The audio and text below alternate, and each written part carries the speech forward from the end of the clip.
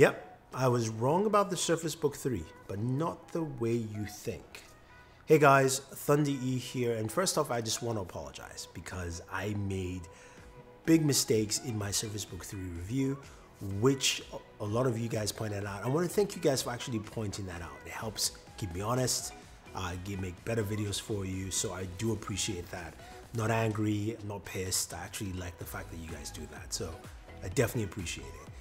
But I made some mistakes on my Surface Book 3 review. Now, my thoughts about the device is still around the same, but these mistakes are quite key. So one of them was, of course, with my game benchmarks for Tomb Raider, Shadow of the Tomb Raider.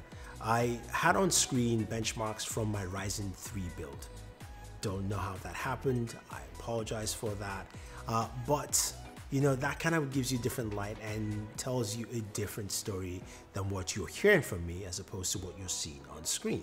So also had some interesting benchmarks also for Grand Theft Auto 5, which again a few of you pointed out, and it makes sense for me to just redo this review for you so you get a better idea of how well this device is. So I'm shooting and capturing everything off screen, so which means you're going to see the device, you're going to see the benchmarks, you're going to see those numbers for those games in question.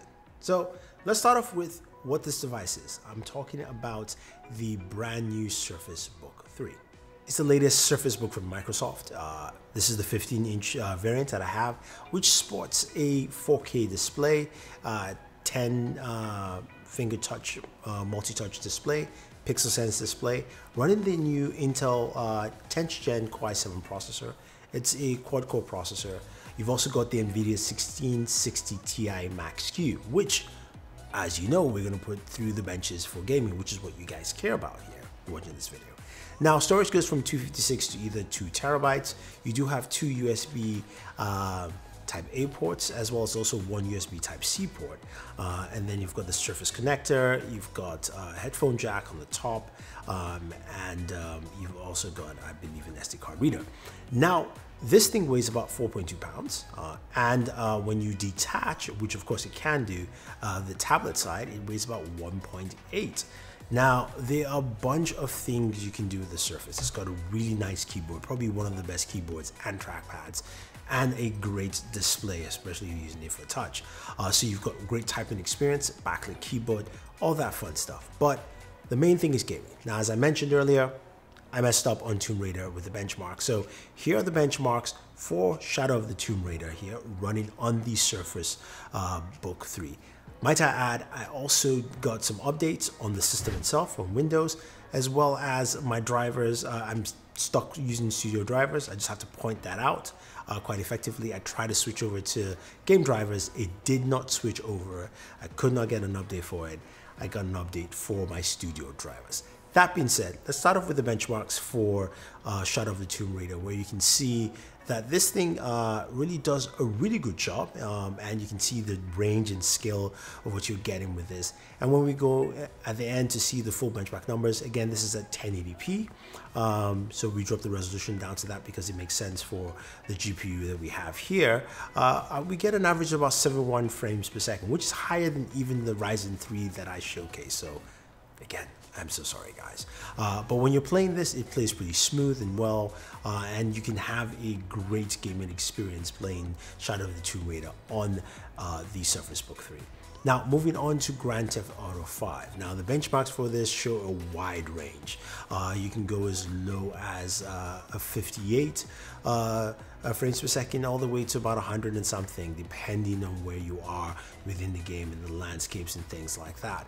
When you get into actual gameplay, I was fluctuating between roughly about, say again, 58 to about maybe 80 frames per second, depending, but it ran well, ran smooth, and also much higher than the 30 frames per second I showed the first time. Sorry, again, I apologize, guys. I'm glad that we're doing this again, and I'm glad we're seeing how well this actually performs in that gaming process. Now, we're moving over to Call of Duty Warzone. Now, Warzone is always a funny one. Benchmark numbers are actually quite similar and the same in terms of just gameplay. fluctuating between about 56 frames per second to about 77 for this, but it plays well, it handles well, and even if you went back to the old footage of the last review, you will see that again you're getting those kind of numbers. And there are other games you can play on this device besides, of course, those key games I mentioned. We definitely tried out Street of Rage, which of course you do not need to use the GTX 1660 Ti to play. You can play it on the tablet itself, and it plays quite well, quite effectively. A very great experience. Also some older games like, of course, Halo Anniversary Edition, that played really well on the system, got a solid 60 frames per second, and that continues to be the case there as well. I think overall, when it comes to gaming and performance, especially seeing this after doing it again, this is almost about a month or so, and also seeing this with better software updates, I would say the experience is much smoother, much better. Now, system still runs loud when you're gaming, which is very typical with most laptops you're going to be gaming, because the fans start churning and things like that. But the gameplay experience there is really solid. Now, there are other things, of course, with the Surface Book 3 that you can do. In terms of battery life, Microsoft is expecting about 17 hours, which you should get, which with either watching content or streaming, not 17 hours in one straight shot, but a good amount of time. My buddy, the Unlocker, basically did a video, and you can check out his video on the Surface Book 3 on that. Now, when it also comes to just pure functionality, you've got a wide array of functionality with this. Taking it in a tablet mode, watching a movie, reading news, or whatever you want to do is great. You also have a pen, which you can buy separately, which I do not like. Plus, you've got probably one of the best webcams on a laptop, which is something a lot of people need right now at this point. The one thing I'll say is, though, it's quite a heavy piece of device, and also a little bit obnoxious in terms of design. Now, design has been great over the years, and I wish it had seen better iterations, less of that dip at the corner, also that hinge area in the corner. I said dip, but I would like to see that improved. I'd like to see it feel more flexible, less rigid. Yes, it's great you can detach it. Yes, it's great that locks in quite well, but I want to see just a jump with that design. This is something I'm expecting. So hopefully with the Book 4, which I think that's probably the case, we will see that design change and that design change element. But again, you can also increase your graphics card to the RTX 3000 Quattro, and that gives you more capability, especially if you're into maybe graphic design and things like that on the road.